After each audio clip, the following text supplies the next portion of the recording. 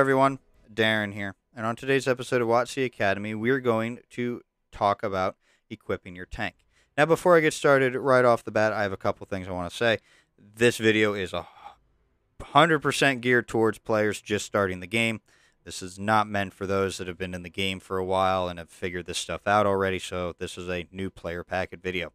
Also, I want to give a shout out to WotC Gameplay Info over on Instagram for providing me with the idea. I didn't realize that I had not covered this topic till I saw their post on Instagram, and I want to thank them for basically the idea and allowing me to use the idea for a video. So, shout out to them. But getting started right now, we're going to use the Chrysler K. Now, how do you go and equip your vehicle? Well, you can tell whether or not your vehicle is going to be equipped by the little info on the right-hand side of the screen. We can see the name of the tank, the Chrysler K, and then down a bunch of black boxes. Those black boxes basically mean those are slots. That's where your equipment, consumables, and camouflage stuff goes. So to go and equip your vehicle, we want to hit the Customize button on Xbox. At least for my default scheme, that will be the X button. I don't know if it changes based on the control scheme. And I also don't know what it is on PlayStation. But for the sake of this, we're just going to stick by the name of the option. You want to hit the option button, and you can tell what button you need to hit down at the bottom left-hand corner of the screen. So hit the option to customize the vehicle, and it brings us right to the loadout screen where we need to go. Of course, if you want to equip camo, because there's blank slots for that, you can go over here and customize your tank that way. But going back to the actual equipping your vehicle, if you have a tech tree vehicle, you'll see modules here. If you click on the module, it will show you what gun, or for the sake of this module, what gun you have equipped, and it will also display, if it's a tech tree tank, what guns you have or have not unlocked yet. And it's pretty much the same for all these modules here. For equipment here, you can see there's 4 slots. One of them is already filled. That is the enhanced targeting info. You will get that by default, regardless of if it's a tech tree tank or a premium tank upon its purchase. It's the same thing in Cold War as well. You will get it on the vehicle by default.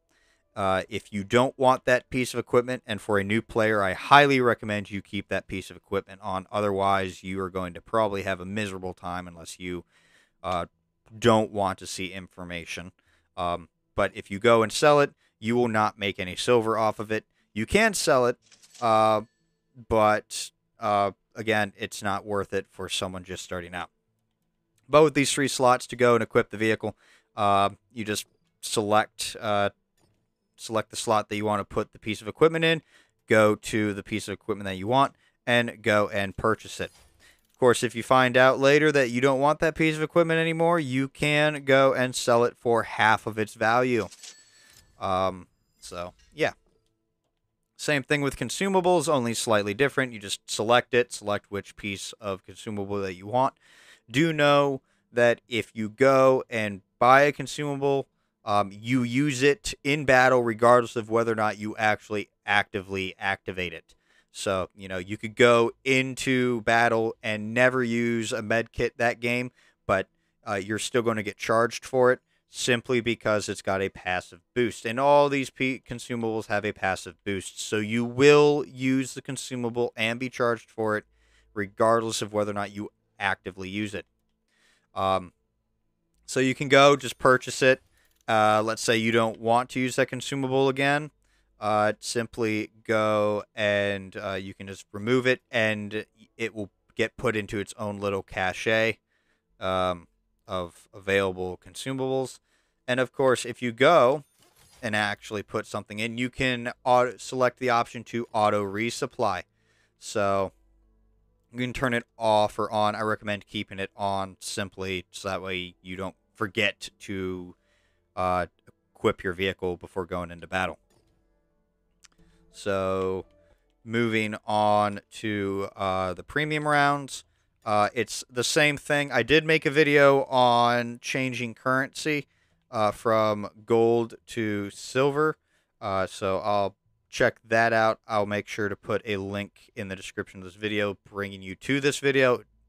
But for ammunition, it's the same thing. By default, you're going to have a bunch of standard rounds and a little bit of HE.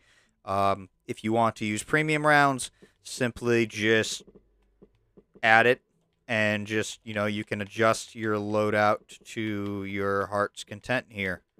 Once you're done, you just hit the buy and install button, and you can go and purchase the ammunition that you are adding to the vehicle. You can discard this, which basically resets your loadout completely, starts you on a clean slate. Or, in this case here, if you go and just cancel it, you keep the setup that you had, you just don't go through with the purchase. But other than that, that is it for this video. I'd like to thank you all for watching.